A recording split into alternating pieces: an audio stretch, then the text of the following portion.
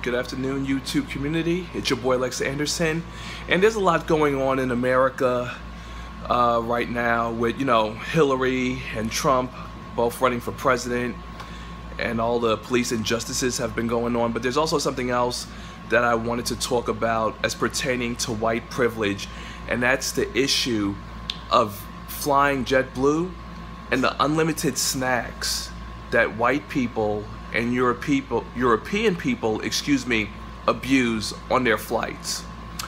In case you can or can't tell, I was in Cancun with my girl last week. That's me, right? There she is. And we couldn't help but noticing, coming from Cancun, Mexico, back to New York, that the flight attendants who tend to their passengers with the unlimited snacks, that the white people and the European people severely abuse the unlimited snacks privilege. So basically, we noticed that when the stewards would come by with the basket of snacks, that the white people would actually have the audacity to take the entire basket from the attendant and then give it back to them empty. And to me, that speaks to white privilege at its best, or in my opinion, at its worst. Because just because something's unlimited doesn't give you the right to take 3 bags of chocolate chip cookies, 4 bags of Cheez-Its, 4 bags of Cheez-Its, 7 bags of popcorn chips. Which were quite good for, by the way, kettle corn, very good. I'm mad I didn't take more bags. And my girl didn't get to take more bags because the white people on our flight had probably emptied out the whole cabin of whatever chips were left. And that's the thing that I want to talk about. The mentality that us, as African American people, whenever there is something free or unlimited, we're usually hesitant to take, or we usually just take what we need. But white people will feel the need to take as much of anything they want as possible with no consequences. Is it because of the white privilege?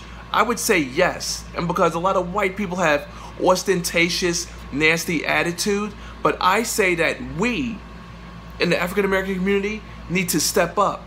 And the reason why I want to tie it into the police violence thing is because we have behavioral and attitude problems that need to be adjusted, where we need to take what is properly ours, take what's owed to us, and not be shy or step away when white people come on the scene and want to take a look in a snack basket on a return flight and empty it 2 and 3 times.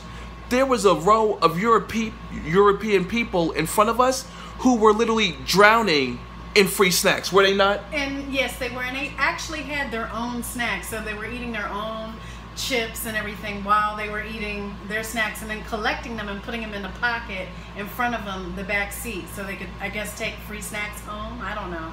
And that's the problem. Orders. JetBlue offers unlimited snacks to get you through your flight, not to turn free snacks into a meal. You see these people boarding with their Starbucks cup and their sandwiches that they already brought, but yet you literally are filling the pouch of the seat in front of you. You're literally filling that, and your lap is overflowing with unlimited snacks. And if we did something like that, being people of color, they would look at us like we don't deserve it, or look at us funny like we're greedy, but yet they can do it.